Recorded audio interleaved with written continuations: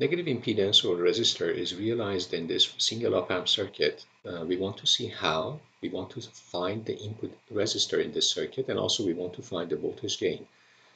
A couple of assumptions here, important in order to be able to analyze this circuit.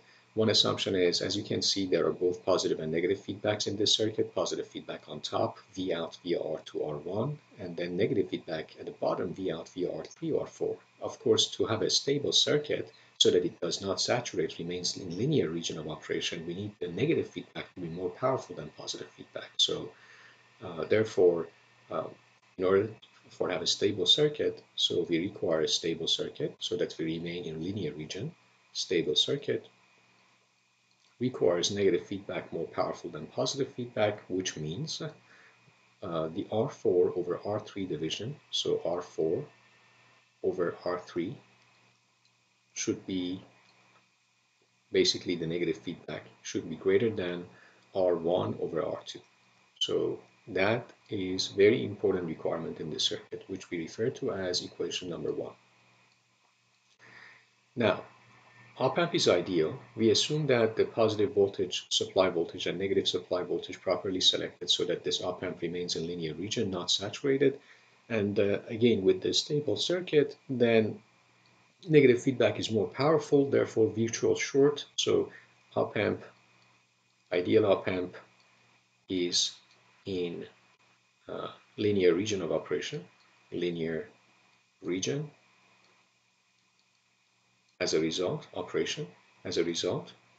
virtual short is valid, holds. And by that, so let me just make it clear, virtual short is valid. By that, we mean the voltage at the input positive terminal should be equal to voltage at the input negative terminal. And as you can see, the voltage at the input negative terminal is a simple voltage division from V out across R3, R4. Any current like I2 that passed through R3 should be the same current that goes through R4, because nothing can go through the input terminal of op-amp, because ideal op-amp has infinite input impedance. So R3, R4 effectively are in series. I2 passed through R3, R4. So therefore V negative is simply R4 over R3 plus R4 times V out. There you go. R4 over R3 plus R4 times V out. Okay, so let's keep this as equation number 2. Now, what is the next step? We can write a KCL at input positive terminal to figure out V plus as well. So let's do that. Let's write a KCL at V positive, at positive terminal. So at positive input terminal for the op-amp. If we do that, again, you can see that the current I1 that comes from V in nominally, the direction yet to be determined, but let's assume direction is like this. I1 goes to R1. There is nothing that can go to the positive input terminal of op-amp. I1 has to go to R2 as well. Effectively, R1 and R2 are in series. So I1 goes to R2 as well. In that case, for this positive input terminal, I can write a KCL saying current to R1 should be equal to current to R2. What is current to R1? V in minus V plus divided by R1. So I1 is equal to V in minus V plus divided by R1, and then should be equal to as well V plus minus V out divided by R2. Okay, let's do a little bit reshuffling of things here so that it looks better. This is a little bit convoluted. So we're going to do a multiplication of, say, 2 divided by R1. So basically we get Vn equal to 1 plus R1 over R2 times V plus minus R1 over R2 times V out. Okay, so now I'm going to use equation 2 and substitute for V plus with R4 over R3 plus R4 times V out. So using 2, I get Vn is equal to 1 plus R1 over R2, okay, times V plus, which is R4 divided by R3 plus R4 times V out minus R1 over R2. And you know what? Let's factor that V out completely. Okay, so we have a equation that relates V in to V out nicely like this. We just need a little bit of a simplification here. Let's multiply both sides by R3 plus R4. So what I get is R3 plus R4 times Vn is equal to 1 plus R1 over R2, very nice, times R4, of course. So you could argue times R4, there you go.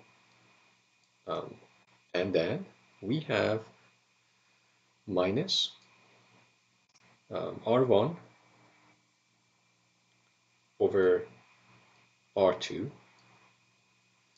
And since we multiplied everything by R3 plus R4, we need to just write this.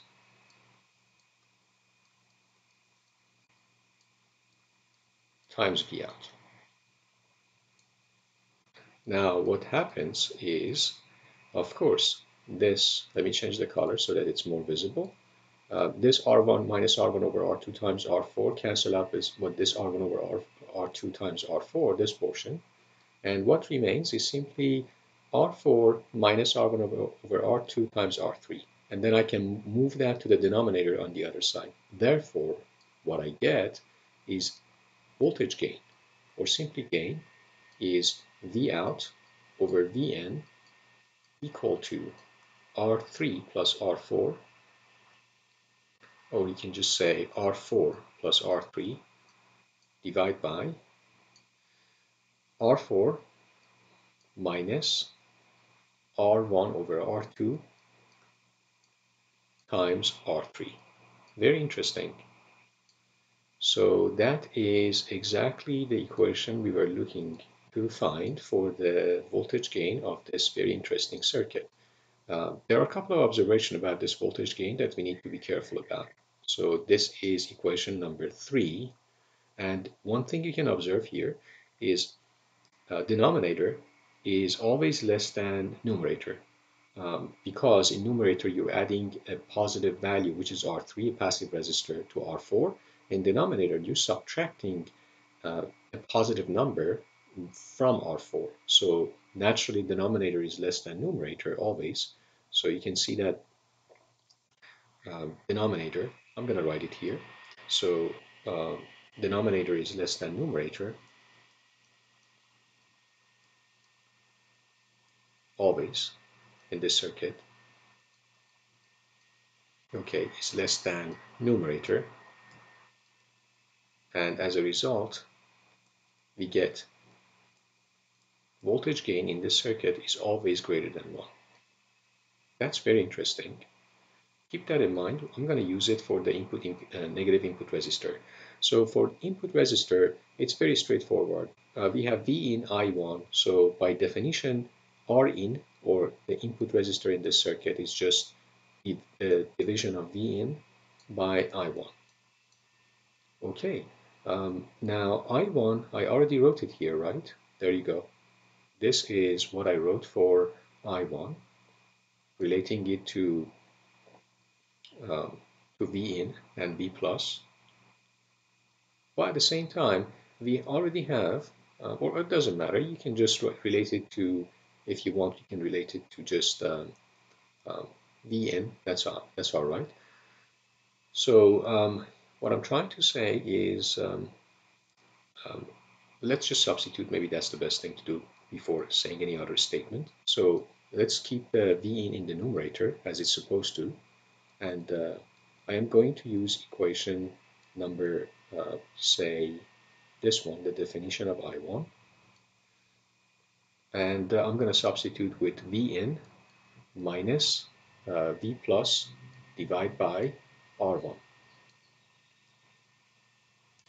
Or, maybe even the better thing to do before this one is this one. Rather than using that equation, maybe I can do it this way. I1, as you can see, is a current that goes through the series of R1 and R2 between V in and V out. So I can just say I1 is V in minus V out divided by series of R1 and R2. So V in minus V out divided by R1 plus R2. Okay, so it becomes R1 plus R2 times V in divided by V in. Instead of V out, I'm going to apply, as you can see, V out is AV times V in. So minus AV minus AV times V in. Okay, V in cancel out from both numerator and denominator, and as a result, what I get is this outcome, that is R1 plus R2 divided by 1 minus AV. Remember, this is the R in that you're computing. Very interesting. So numerator is R1 divided by R12. Yes, this is a positive number.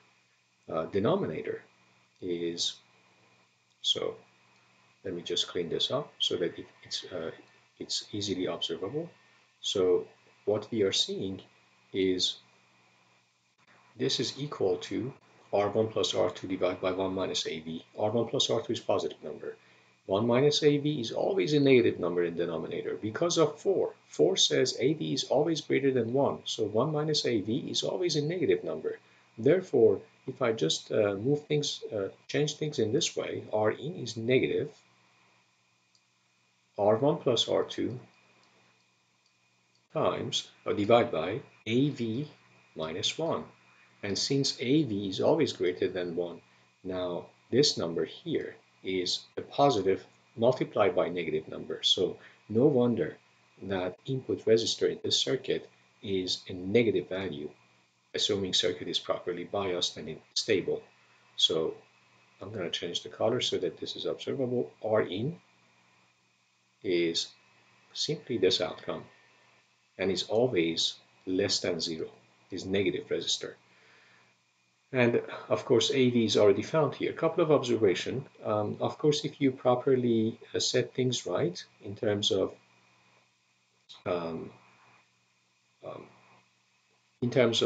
bias and a stable circuit, for example, let's say you divide this whole thing by R3, you get AV equal to R4. Let me put it this way: R4 divided by R3 in numerator plus 1. And then in denominator, what you have is R4 divided by R3, and then you have minus R1 divided by R2. And you can go back to the condition of stability in this circuit that clearly says R4 over R3 should be greater than R1 over R2. And you can see that that exactly shows up in denominator. So as a part of stability requirement, the denominator in this AV, or voltage gain, is always a positive number. So again, AV is positive, and also AV is greater than 1. So I just wanted to mention that. And if, for example, as a special condition, if, for example, you set R4 over R3 equal to R1 over R2, which is not the right thing, then, of course, denominator becomes 0 and AV, it goes to infinity. If, for example, in another scenario, let's say you set, just let's say, back to the formula for AV. If you set R2 equal to 0, R2 equal to infinity, basically open R2, no, remove R2. Then R2 goes to infinity, this part goes away, the gain simply becomes 1 plus R3 over R4 as expected. It becomes the standard non-inverting amplifier. So I'm just giving you special cases. For instance, for example, for gain, if R2 is set to infinite or goes to infinity, basically open R2, then it becomes standard non-inverting um, amplifier, and the voltage gain is simply 1 plus R3 over R4.